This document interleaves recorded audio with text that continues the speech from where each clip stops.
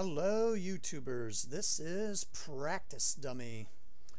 I'm here to show you a little demo of a program that I use to decrapify Windows 8.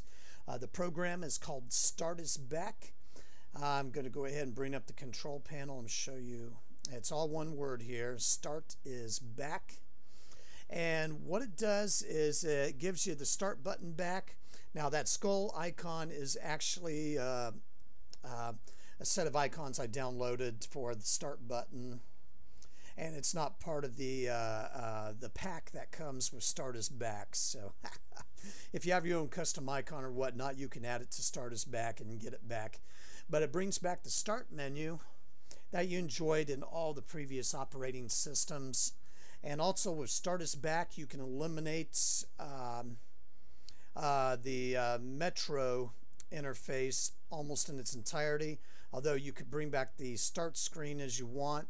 I did with StartIsBack, renamed it as apps, and all I have to do is just hit escape and I can get out of that. But I also eliminated the charms bar with it. See, when you open up the charms bar, you have to just take your mouse, put it up in the upper right or the lower left, but no charms bar appears because with StartIsBack I got it eliminated. So yay, death to the Metro interface and death to the charms bar. But this is how it works. When you want to bring up the StartIsBack control panel, you want to right click on the start button, select properties. This is after you installed the program, and then you have first of all the start menu. This is something that is something that you can select the properties in for Windows 7 and beforehand. That's basically what it is right there on the start menu. Appearance, you can change it. As I said, the skull is not part of the original deal. The Lucky Charm symbol, the two different Windows symbols, and the Windows 8 symbol here are all part of that. And then you can of course get different start menu interfaces after a fashion, I suppose. So for me, I already had another set of icons to put in, which is the skull, and I put that in, and I just stick with the default start menu style. But you can add more if you want by hitting that. Disable the start. Oh yeah, I want to do that. Taskbar translucency. Yeah, I want to do that too. Okay. Hide the start button. Why would we do that? Show progress as a flyout menu. Okay, yeah.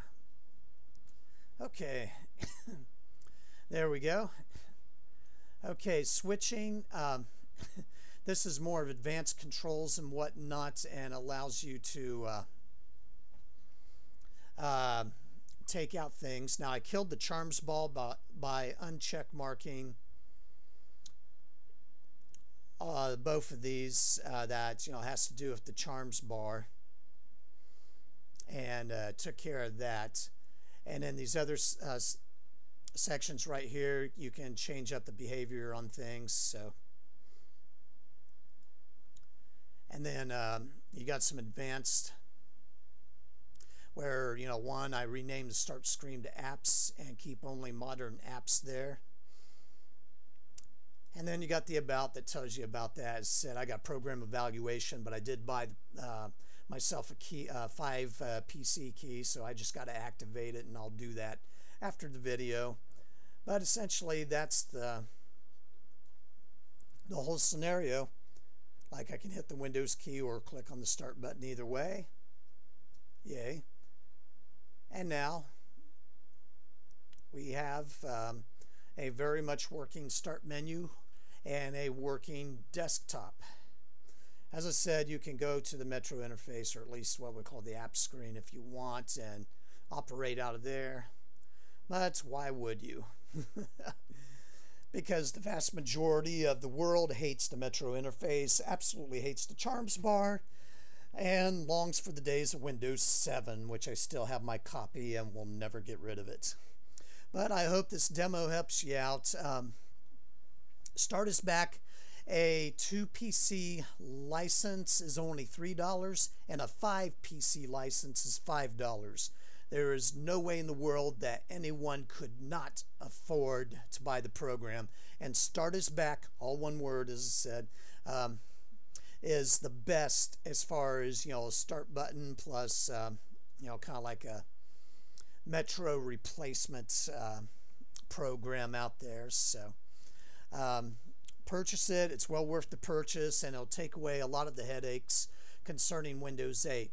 Now, certain things will still be a Windows 8 thing. Like, for example, let me bring up the Task Manager. You get the Windows 8